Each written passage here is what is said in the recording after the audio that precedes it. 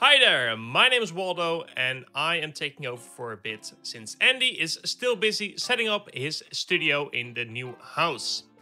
Elgato recently announced their upcoming update for the Stream Deck software, version 5.3, with improvements for the OBS Studio integration. There isn't any word yet on a release date, so it might be out when you're watching this video, or it might not, but I've taken a look at the beta, and these are my 5 favorite new OBS actions for the Stream Deck.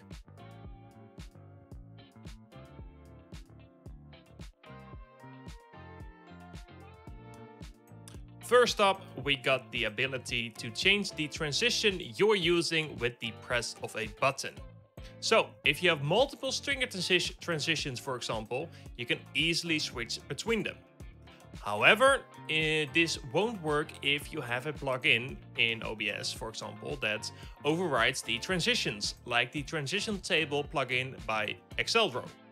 Because those overrides, like the name implies, override the default transition that is used. But if you have a fairly simple scene setup, this can be an easy way to easily switch between the transitions that you're using when you are going to switch to another scene.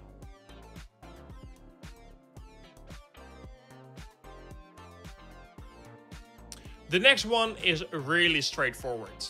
It's just the ability to take a screenshot of your current scene with the press of a button.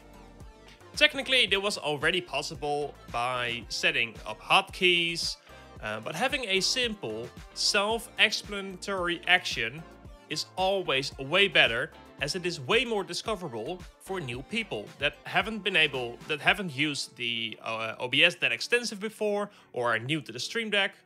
So, if you want to quickly take a screenshot of your stream, now you can do so.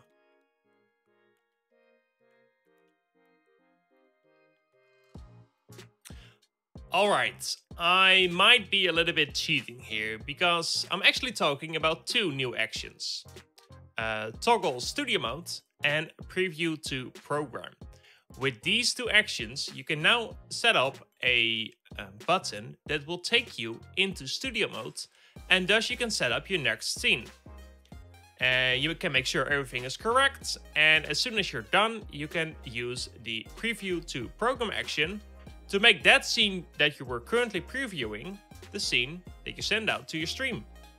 This portion of the video is sponsored by Owned Pro. Are you tired of listening to the same royalty-free music? Well, Owned Pro have got your back. They've recently just partnered with Epidemic Sound. So with their Plus membership, you will actually get access to a huge library of music and sounds that are all completely royalty-free. And what's better, you can save yourself a huge 50% off your membership using offer code Andy50Pro. All the links are in the description and they go a huge way to supporting the channel. Thank you, Owned Pro, for sponsoring this portion of the video.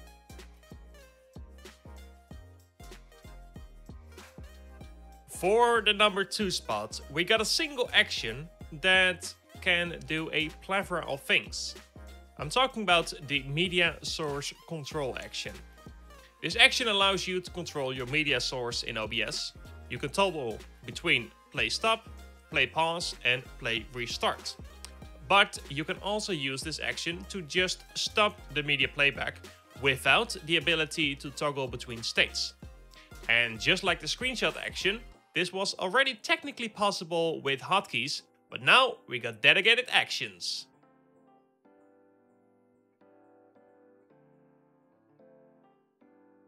And finally, we got one of the most requested OBS related features for the Stream Deck: the ability to toggle filters on and off.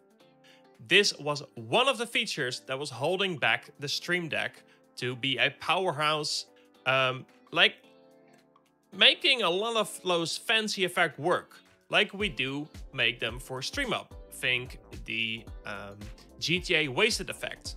Those effects are really reliant on the toggling of filters and not switching to dedicated scenes or showing sources, what the Stream Deck already was capable of.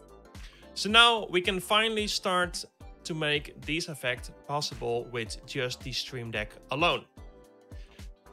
It's not that it wasn't possible before the Stream Deck, because there were a lot of these features that we've already mentioned before in this video that were possible with third-party plugins, especially the ones from BarRaider. They already had some phenomenal plugins for the Stream Deck that allowed you to do some of these things. So be sure to check out their plugins if you want to get more out of your Stream Deck. But if you want to see more videos about the Stream Deck or maybe the plugins from BarRaider, let me know in the comments down below and maybe I will make a video for you. So, those are my top 5 favorite new OBS actions for the upcoming version 5.3 of the Stream Deck software. If you liked the video, be sure to smash that like button. And if you want to support the channel even more, you can do so by joining Andy's Patreon or joining the YouTube members, like these fantastic people over here. You can find me over at twitch.tv/WalterandFriends, where I stream every Tuesday, Thursday and Sunday. Have a good one, and I'll see you later.